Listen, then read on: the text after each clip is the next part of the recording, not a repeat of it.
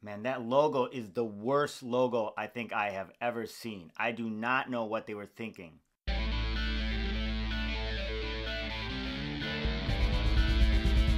everybody, welcome back. Today I'm going to do a deep dive into the Veve logo. No, actually, I'm not. I obviously have my opinions on it, love or hate it, but no, that's not actually what I'm going to discuss today. Today we're going to talk about my thoughts on Veve, what the logo represents, and really, kind of what I'm thinking about and how I think, at least I'm going to approach it over the next couple months. So let's talk about it here. It's interesting. Obviously, we had our community update. Veve does that once every couple months. It's good. It's great. Now, the logo itself, I didn't love it. I didn't hate it. There's a lot of rumors around, did they have to do it because, it looked too much like other logos? Why did they do a rebranding? Was this a waste of time? Et cetera, et cetera. Now, personally, I don't really love the logo. It's kind of like off-centered, and for some reason, maybe because I'm more of a symmetrical guy, or I don't know. But that kind of bothers me a little bit. But it'll be fine. It'll grow on me. The colors and other things, they don't bother me either. So, but I look at it more of what does it mean from a 10,000 foot level. And, something that I have said multiple times on this channel and a lot of other people have said is, kind of when is marketing? When are they going to do that? And I think we all know that even when they, quote unquote, turn on the switch or whatever it might be, and really they have done marketing, right? It's just maybe not in the manner in which, or more sustained that we wanted. It's going to take a while. You can't just, do something, generally speaking, to get someone to buy your product. They always say you need to, they need to see it in 5 to 7 different ways, and before they start, it kind of hits them, and they're like, "Hey, obviously, I want to take a look at this," and so that has begun, and that's exciting. Really, it must have begun months ago because the branding and all the things that we're seeing now obviously took months, and there's a lot of quote unquote masters that they have to obey. They are a international company, so they've got to make sure in all these different markets they come up with a logo that doesn't offend anybody, right? They're looking at different genders, they're looking at different cultures, they're trying to see, which is difficult, what's something that's going to be interesting to people years from now. And so obviously a heart is a more iconic icon that people identify with.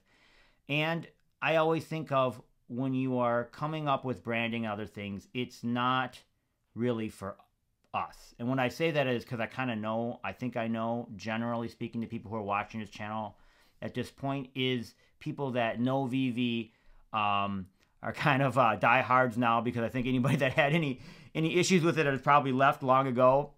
And that's okay. But the logo and the branding is trying to speak to the people that don't know what Veve is, that don't know what crypto is, or they're scared of it. And so for me, the first part of branding is always the emotion. And when you look at the heart and you look at the colors, they use that soft gradient, all these types of things, it's inviting. It's soft. And so regardless of those particular pieces, I think that is in the right direction, because they're, of course, doing this big push to invite people in. Are they doing that right? Are they doing that wrong? I don't know. This is the journey, right? This is the journey that we are all on together. And it's, sometimes it's rocky, but it'll be interesting to see. And we'll have numbers around that from the various people that do great work, like Veve Fox and Puddin' Cheeks, etc. And so we will see if their efforts are working, right?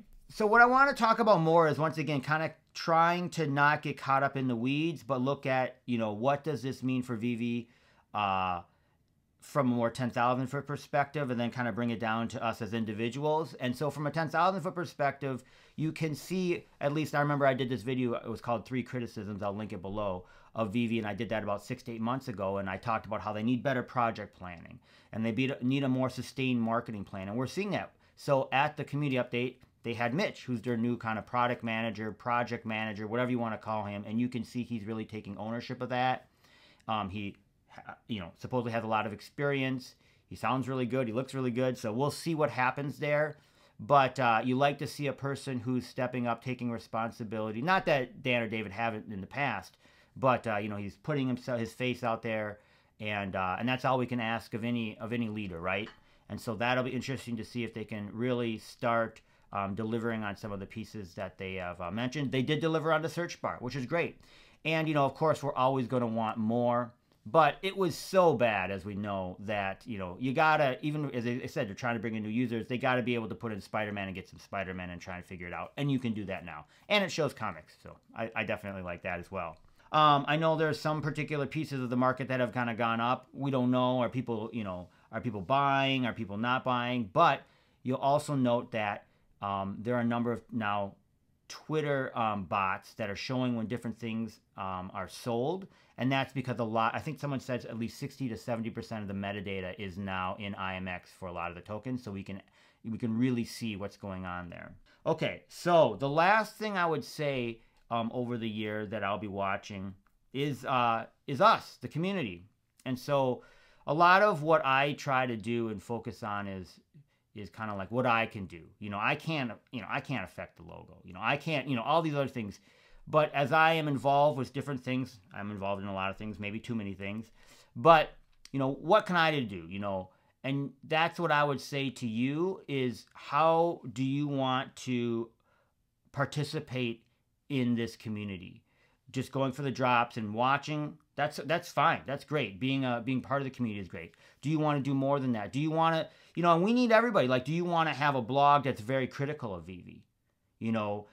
Talking about the different things that, where they're hypocritical, talking about the different things where they're slow. That's valuable. A lot of that is done on Twitter, and I think that is valuable. It holds the team accountable, holds the company accountable. Do you want to be a person that's informational? I try to do a little bit of that, but, you think about comics and crypto or other things, they're very informational. Or do you want to be one that kind of leads the discussion and brings in experts? That's like NFT Pirates. Do you want to just have a lot of passion and then, kind of have a mixture of all of it? That would be like My Collectibles or Superstar Money. So how do you want to participate as a person? Do you want to run a website? Are you participating in the Twitter Spaces? Do you want to run your own Twitter Spaces? Are you a person who likes to make crazy things in the vault and create videos of that and show those off? Because those are spectacular and lots of fun. And I think that finding your own way in terms of being creative with the collectibles or with the community or whatever it might be. Maybe you're a person who just wants to set up, gatherings. Whatever your thing is, I think that's how you can contribute to the community. And then it's, I always talk about these three things as part of collecting. One is, hey, this is cool. I want to buy it low and I'm going to sell it high. That is kind of like what everybody, and I think in a weird way, kind of gets into collecting, the investing part of it. And then the next step is like perhaps collecting things that you have, a nostalgic emotion towards. You saw this as a kid, or you really love this TV show, or whatever it might be, so you're collecting that.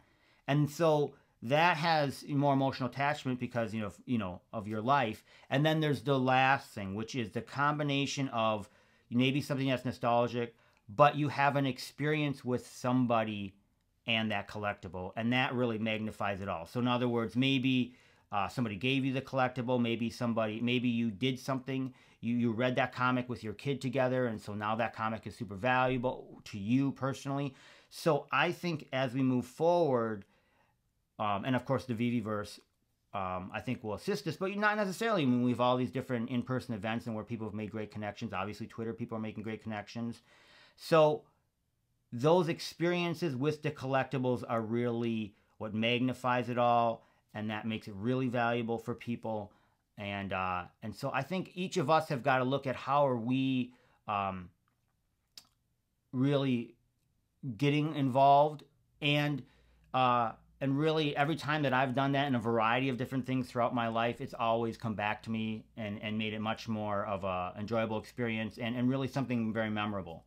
So that's what I look at for the year, is this kind of their big push to get new users, but really then more at a personal level, what is my plan in terms of my involvement with Veve, digital collecting, etc. I've really enjoyed it so far. I appreciate everybody who's been watching my videos as well. Until the next one, take care.